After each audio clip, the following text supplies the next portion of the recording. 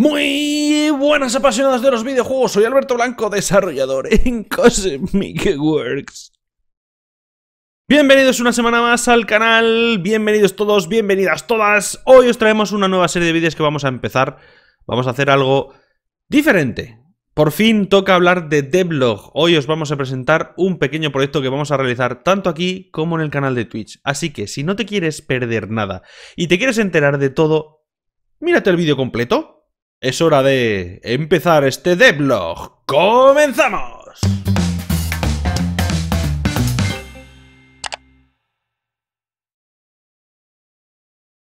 Pues sí, amigos y amigas, aquellos que nos sigáis tanto aquí en el canal de YouTube como en el canal de Twitch, sabréis que hace tiempo tenemos planificado hacer un videojuego y explicaros cómo hemos hecho desde el principio hasta el final todo el desarrollo.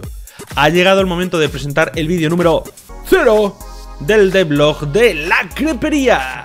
Así se llama el proyecto que estamos realizando. Ya está terminado el diseño. Bueno, sabéis que el diseño nunca termina realmente, siempre va evolucionando según las necesidades del proyecto.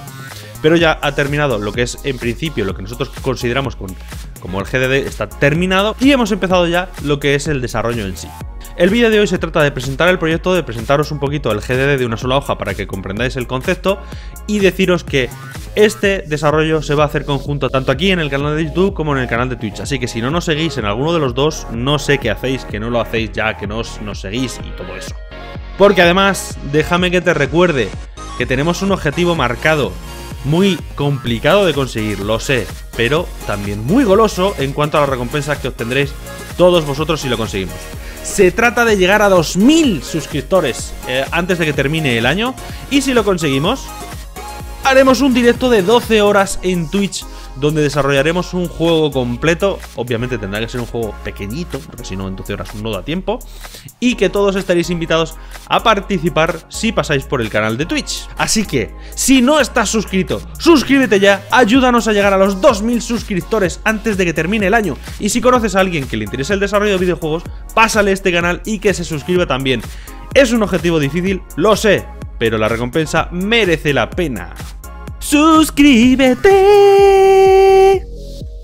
Y sin más dilación, os voy a pasar a presentar el GDD de una sola hoja para que comprendáis en qué nos hemos metido.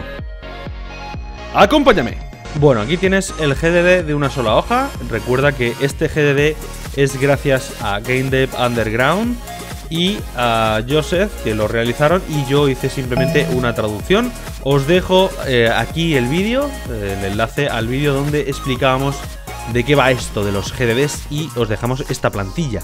Bueno, la Crepería es un juego que está inspirado en Funny Waiter. Ahí tendréis una imagen en el vídeo de lo que estoy hablando, donde manejaremos una crepería donde se sirven crepes de hasta 3 ingredientes. Funny Waiter era un juego que yo jugué cuando tenía 5 o 6 añitos, de una maquinita handheld, LCD, y me gustaba muchísimo. Recuerdo que le tengo muchísimo cariño. Así que se me ocurrió que por qué no hacer un remake y traerlo a nuestros días. Bien, pues los pilares del diseño de este juego: se trata de un juego arcade muy rápido, muy fácil de jugar y con un encantador toque retro. Sencillo, ¿verdad? El resumen del género, historia o mecánicas. En este caso, pues como es un juego arcade, no tiene historia y las mecánicas las vamos a explicar aquí rápidamente. Los clientes entran en el restaurante, tomamos la comanda, recogemos el crepe que sale volando porque nos lo tira el cocinero y en caso de necesitar algún ingrediente, pues se lo añadimos en una máquina que va a haber habilitada para ello. Entregamos el crepe y recibimos el dinero y la propina proporcional al tiempo que hemos tardado en llevar el pedido. Las características principales, bueno, pues vamos a añadir una tabla de puntuaciones donde vamos a ver las mejores puntuaciones tanto a diario como semanal como mensual. Esto es porque es un juego arcade y lo que queremos es que la gente se pique para ser el mejor crepero. Los controles, pues el juego consta de solo 3 botones: izquierda, derecha y acción. El botón de acción sirve para tomar la comanda y entregar el pedido, así como añadir los ingredientes necesarios. El estilo artístico, bueno, pues hemos hablado que es un juego que se va a realizar con pixel art y con predominancia de colores pastel. Vamos a intentar inspirarnos en las creperías francesas y otros locales modernos con aire vintage, es decir, esos locales que tienen ladrillo visto en la pared, o si acaso lo pintan de algún color como blanco, o que tienen macetitas colgadas, que a lo mejor hay una bicicleta colgada sin ton ni son en mitad de la pared. Bueno, ya sabéis, ese tipo de locales modernetes que tienen un ambiente muy limpio, pero a la vez es muy cálido. La música y sonido van a ser de 16 bits porque el pixel art que vamos a hacer también va a ser estilo 16 bits o bueno, quizá un poquito mejor.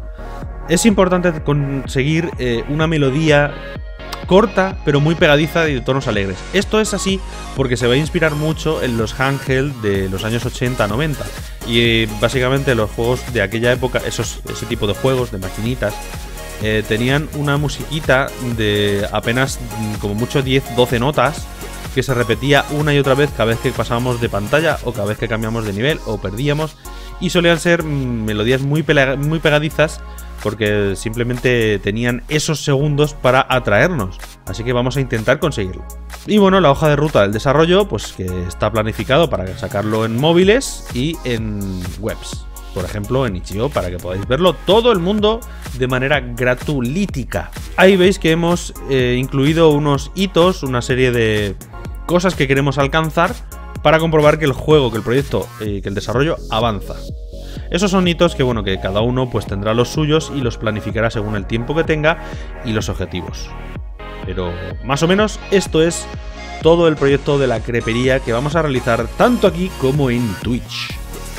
Ni que decir tiene que el juego va a estar realizado en Unity porque es el motor que yo actualmente utilizo. Espero que os haya gustado la pinta que tiene el proyecto. Yo desde luego estoy ilusionado por hacer un remake de esos juegos que me gustaban tantísimo hace ya demasiados años. Cómo pesan los años. Tengo ya hasta canas en la barba. Y este proyecto va a ver la luz gracias a todos vosotros los que nos habéis brindado tantísimo apoyo tanto aquí como en el canal de Twitch. Mil gracias a todos. Espero que disfrutéis con este proyecto, espero que aprendáis mucho y que no os perdáis ni uno de los episodios de este devlog. No sé qué periodicidad tendrá este devlog. Al menos vamos a intentar que en Twitch hablemos de él y enseñemos cosas una vez cada 2 semanas. No sé en YouTube si será una vez al mes o cuándo será. Cuando tengamos posibilidades de pensar en ello, os lo anunciaremos. Y no me gustaría cerrar el vídeo sin hacer especial mención al festival indie que se ha realizado este fin de semana y que hemos necesitado el lunes para terminarlo. Ha sido increíble. Hemos tenido 36 juegos. Yo no pensé jamás que íbamos a llegar a una cifra tan alta. 36 juegos hechos por vosotros, hechos por la comunidad de desarrolladores de videojuegos de habla hispana. Me ha dado muchísimo gusto descubrir un montón de desarrolladores y un montón de proyectos que desconocía. De calidad increíble. Había gente que estaba empezando con su primer proyecto, había ya profesionales, había proyectos muy grandes, había proyectos pequeños, había proyectos en Unity, en Unreal, en Game Maker, en RPG Maker. Ha sido alucinante. Creo que la gente ha quedado muy contenta y es que hemos hecho un despliegue sin precedentes en el canal de Twitch. Hemos superado la cifra nada desdeñable de 15 horas, más de 15 horas entre los 4 días jugando vuestros juegos. Yo me lo he pasado genial.